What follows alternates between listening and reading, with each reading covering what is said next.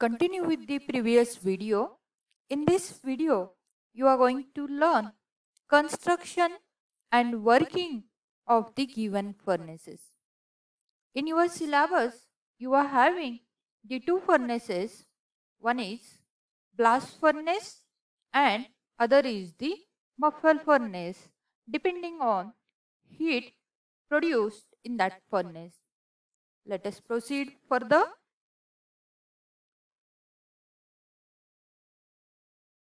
So, types of furnaces.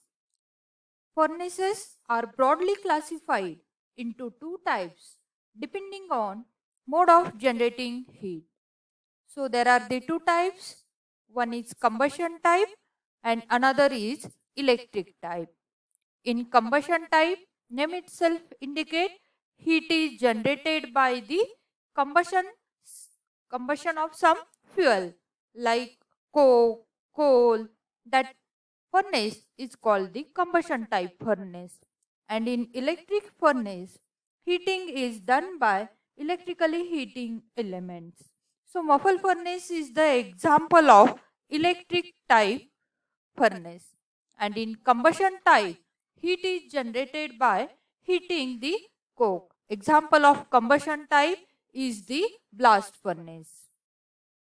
So blast furnace, see the construction of blast furnace. This is the blast furnace. This upper part of blast furnace, it is called the throat. Middle is the body and this bottom part, it is called the hearth. This hearth, it is having the two opening. One is at the top from where slag is removed and from the bottom molten metal is removed. Here you can see the charging floor. Through this charging floor, charge is allowed to enter inside. This upper part, which is called throat, it is provided with double cup and cone arrangement. Why it is provided with the double cup and cone arrangement? That is to prevent the heat losses from the blast furnace to outside. Now, above the hearth, there are the number of pipelines through which hot air is taken inside, which is called wires. Through these wires, hot air is blown inside. Now, this blast furnace, which type of furnace it is? It is combustion type or electric type. Here you are using the coke as a reducing agent as well as fuel. So blast furnace is the example of combustion type furnace.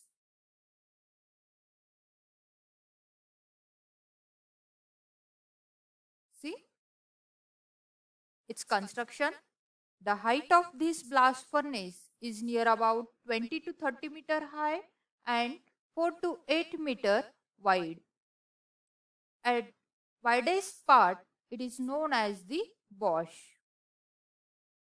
Divided, it is that blast furnace, it is divided into four parts.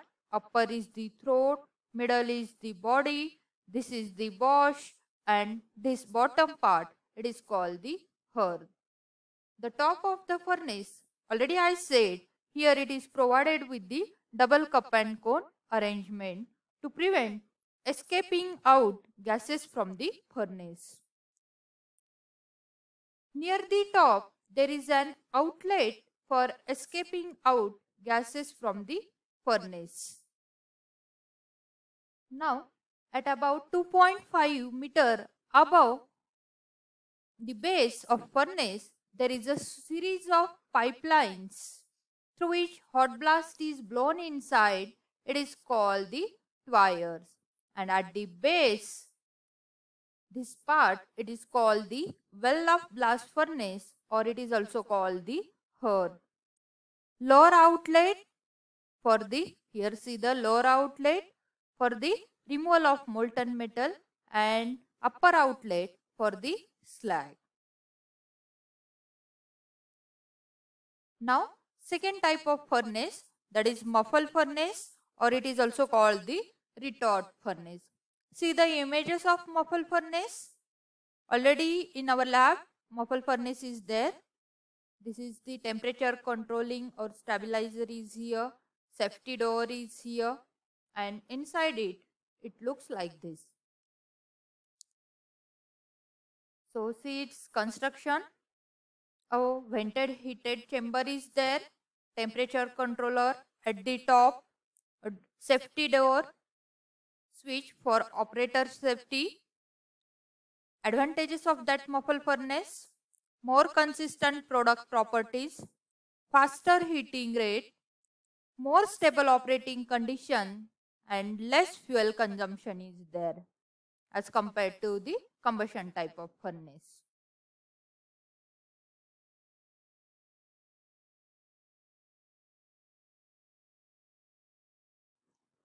Now continue with the next bit of this chapter, the metallurgy of iron. In your syllabus, you are having the metallurgy of iron and metallurgy of copper. So now we are going to see the metallurgy of iron. See the title, extraction of iron from hematite ore. So here we are going to extract iron metal from hematite ore. Hematite, formula of hematite is Fe2O3, is an oxide ore of iron which contain 70% of iron. In MCQ, the question is asked, hematite consists of dash dash percentage of iron. So it consists of 70% of iron. Now, before to proceed, we will see the various steps which is involved in the extraction of metal from its ore. First of all, ore. From where we are getting the ore? From mines, ore is obtained. It is in the form of big lump. So first it is sent to the crushing. In crushing, it is done by the jaw crusher, ball crusher. So jaw crusher, first it is crushed into the stone size. Then it is sent to the stamping mill, and finally it is sent to the ball mill to get the fine pulverized powdered. Pulverized means powder only. So this fine powdered ore is obtained from the crushing process. Now after crushing, next process is the concentration. So what is concentration? Concentration means what? आपण concentrate करतो म्हणजे काय करतो? आपल्याला काय करायचंय? आपल्याला ओरचं percentage वाढवायचं आहे आणि जी काही इम्प्युरिटी आहे, गँग आहे, ते रिमूव्ह करायचंय. सो द रिमूव्हल ऑफ गँग और matrix from the ore, it is called the concentration. तर हे जे कॉन्सन्ट्रेशन असतं ते कॉन्सन्ट्रेशन दोन मेथडनं केलं जातं. One is physical concentration method and another is the chemical concentration method. Physical concentration, it is done by gravity separation, electromagnetic separation and froth flotation method, whereas chemical concentration is done by the calcination and roasting. So these are the methods of concentration. Next, after concentration, next step is reduction. So reduction, whatever the metal oxide which is obtained from the concentration process, that metal oxide, it is reduced into the metallic state. It is called the reduction. And this reduction, it is carried out by the smelting, aluminothermic process and electrolytic reduction or electrolysis also. And after reduction, last step is the refining, and that refining, it is done by the poling and electro refining, and at last you are going to get the pure metal. So these are the various steps involved in the extraction of metal. Next, so we will see one by one in detail. Crushing, already I said to you, or it is in the form of big lump. So it is crushed by using jaw crusher. first, then by sent to the stamping mill, and finally it is ground in ball mill to get the fine powder. Next, concentration.